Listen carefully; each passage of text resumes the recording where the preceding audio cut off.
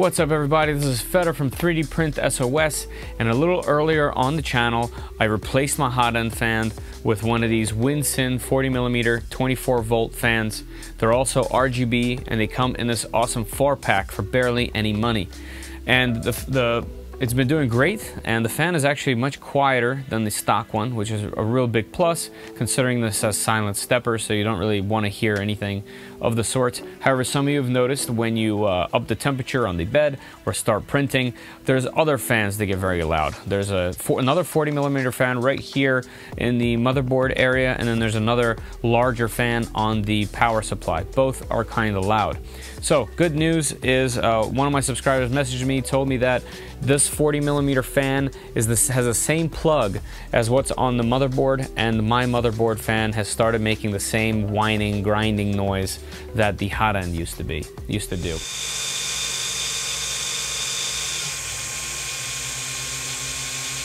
So if you've had this problem, suggest you buying these fans, because then you get a free upgrade for the hot end fan. And if your hot end fan failed first, I suggest you buy another set of these, because you're gonna get a free upgrade for the motherboard fan. So let's replace these cheap Chinese fans with some slightly higher quality Chinese fans.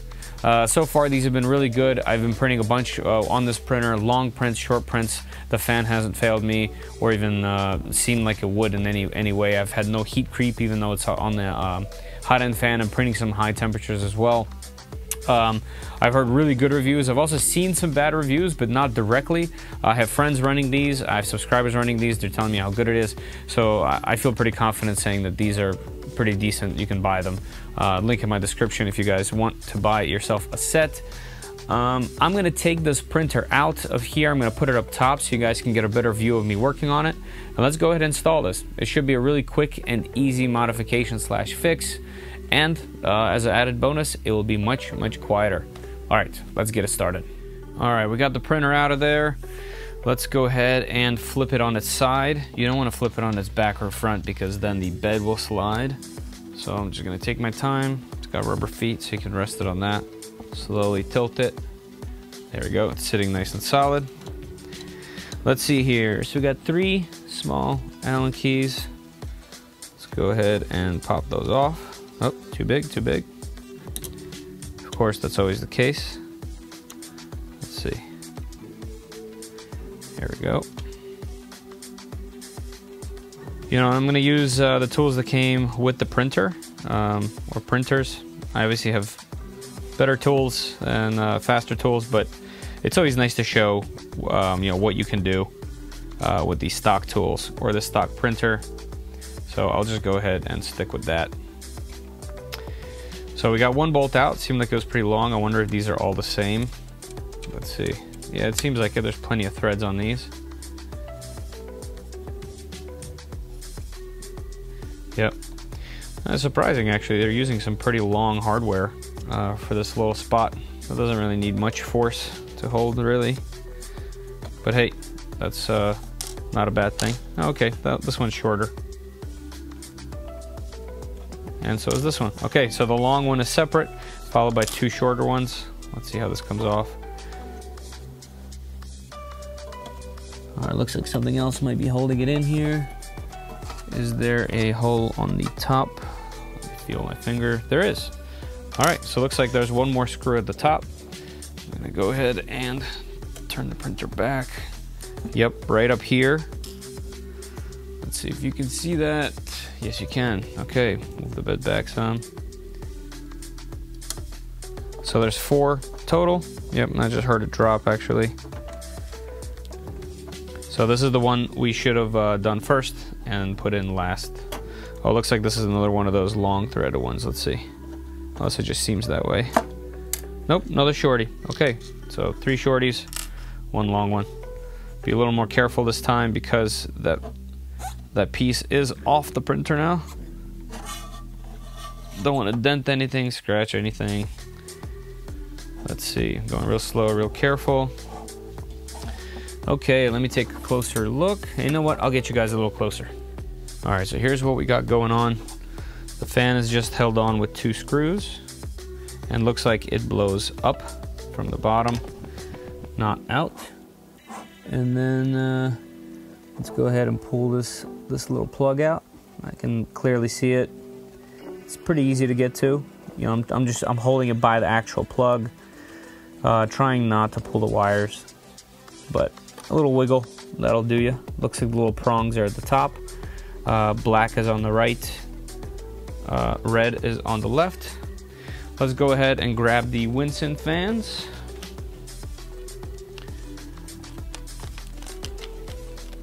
Open sesame.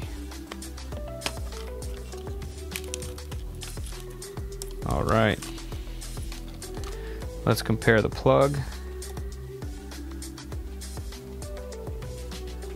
All right, black on the right, red on the left. Should be good. Let's see if I can get in there. I'll go from this direction instead. Bend it a bit. There we go. Hold the frame. There we go. Nice click. Okay, now to replace it here. This is going to be the bigger Allen key. Yep. All right. So far, so good. Very simple, very straightforward.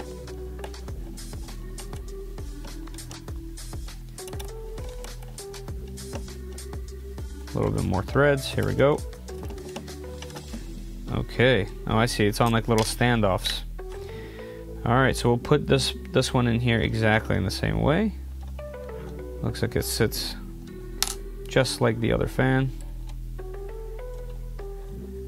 So this is quite literally one of the easiest things you're going to be able to do, whether this is a mod you're doing before the fan breaks, or if your fan is making noise. It is really nice to make these quieter though.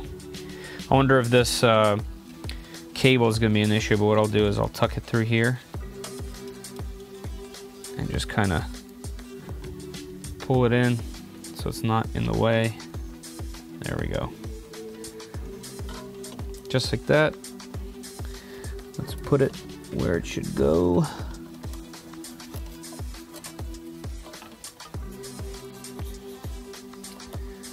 All right. That was extremely easy. I'm gonna go ahead and put this long boy in. Looks like it's gotta go long, it's gotta be long because it goes through the 40/40 extrusion, like through the middle. So it's gotta be long enough to reach. Go ahead and tighten it down so I don't have to hold it anymore.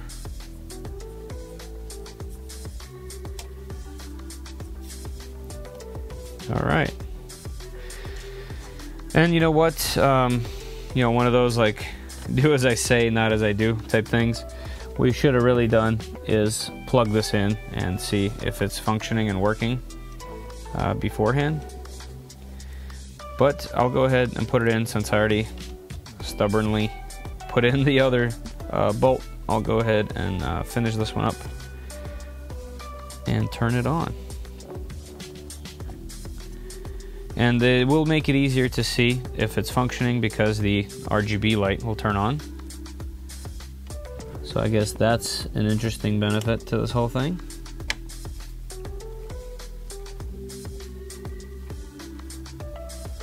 All right, this one was being a little bit stubborn, but not a big deal. Here we go.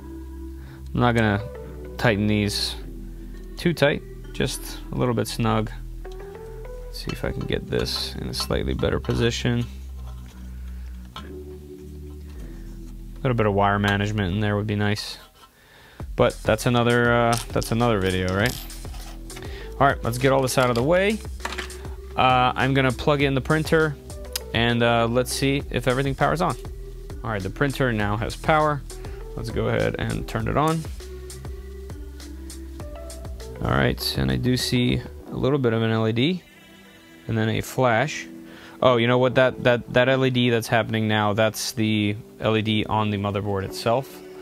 Let's see if this has started. It did. I'm gonna go to control and I'm gonna go to preheat PLA.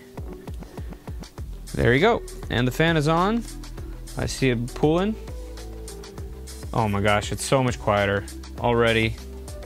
It's a substantial difference. Yeah, it's very nice. So the power supply is the next fan up. It's not failed me yet. It's just a little bit loud, which isn't too big of a deal really to me. So I'm not gonna fix it until it's broken. However, this looks like it's really easy to get to. This would be another easy upgrade. I can't tell right off the bat, but this might be a 50 or a 60 millimeter fan. Some of these are different. Some of them are slim. If that's the case and you want to put in a non-slim fan, which would be cheaper to purchase, you can always print covers for these. You can always put on a 120 millimeter fan. Obviously a little bit overkill if you ask me, because these do just fine stock. So anything in this size would be okay. So we'll tackle that when it gets here.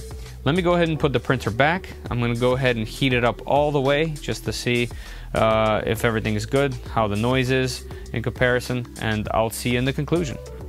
All right, everybody, conclusion time. I've now printed with this fan, and I can easily say that it is significantly more quiet. I used to turn on when I'd warm the bed and get really, really loud. Now it's not loud up until the power supply fan kicks on, and I would say it is about 50 to 100% louder than these two fans. So it's nice to know that these two fans are silent and working really well.